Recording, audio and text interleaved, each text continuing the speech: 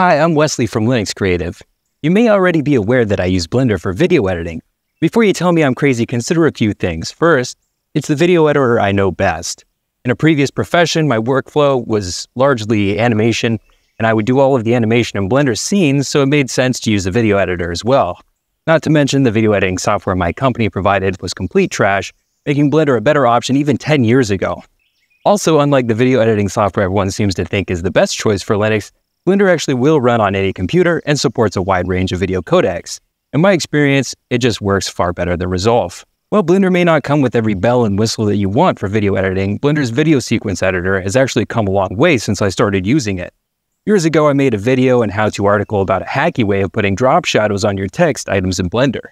While this article is still relevant for images, Blender has recently added drop shadow to text strips in the video editor. Another recent change that has really sped up my workflow for screen capture editing is the introduction of retiming keys. In the past, I would render stills from frames, cut movie strips, pull those frames back into the editor and use the speed control effect to speed up or slow down my screen capture and sync it to my audio track. I got pretty fast in doing this, but as you can imagine, it was still pretty maddening. I was making a lot of cuts, and it was difficult to make changes when a client or employer requested revisions. Having the ability now to add freeze frames and add retiming keys directly in my screen captures makes this a much better experience. If you'd like me to make a video about how I use retiming keys for screen captures, let me know in the comments. While all these improvements are great, I've always felt that Blender's video effects were a bit lacking. Oftentimes I find myself using the compositor to do more complex video effects, then pull my rendered footage back into the video editor to complete the edit. I've long hoped for an easy way to send strips from the video editor straight to the compositor and apply more complex effects chains to them. This could be helpful in applying highly stylized video effects such as my VHS group node effect. It's included in my video template blend file. I'll link that in the description if you'd like to play around with it. The compositor can also be useful for chroma keying, masking, or more complex color grading workflows. While thinking about this problem, I realized I could use different scene strips with the composited video clip directly in the video editor. This got me thinking about ways to make this workflow faster. The result is my first Blender add-on.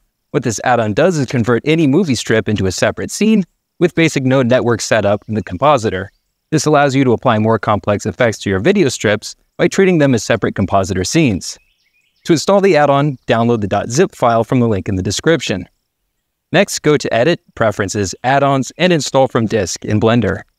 Navigate to the .zip file you just downloaded and make sure the box is checked next to the add-on name in the Preferences window. To use this tool, select any movie strip in Blender, then right-click and select Movie Strip to Compositor Scene. A new scene will be created and replace the movie strip in the video editor. Click over to the compositor and select the new scene to start applying effects. Back in the video editing scene and workspace, you'll see the changes you've made in the compositor. Now, this does something very basic, but it saves time by placing the scene in place of the video input, which keeps your audio and video in sync and saves time with manual setup. Obviously, much like my drop shadow hack of the past, this is far from a polished or ideal solution, but it does achieve getting a composited material back into the video editor with little fuss. The biggest issue you might notice if you use my add-on is that if you apply really complex effects, video playback will be very slow. If scene strip proxying were supported in Blender, this would be greatly improved. Perhaps I'll add an option to render a scene back to a movie strip and place it back in the video editor. But this is still an incomplete solution. Ultimately, I would love to see more effects that are represented in the compositor added to the video sequencer as well, perhaps as individual modifiers or one compositor modifier. I know there are some hurdles in trying to accomplish this from a development standpoint, but I believe more robust effects processing directly in Blender's video sequence editor could be implemented with relative ease. And that would be a huge win for others like me that prefer to use Blender for both animation and video editing.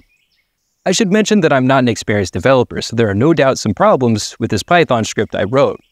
If you decide to install it on Blender and try it out, I'd love to hear more about your experience with it, what worked, what didn't, and what you think could be improved. If you're a developer and you'd like to help me with this project, please reach out. I'd be happy to have some assistance. If my add-on saved a few hours out of your day, please consider dropping me a small donation.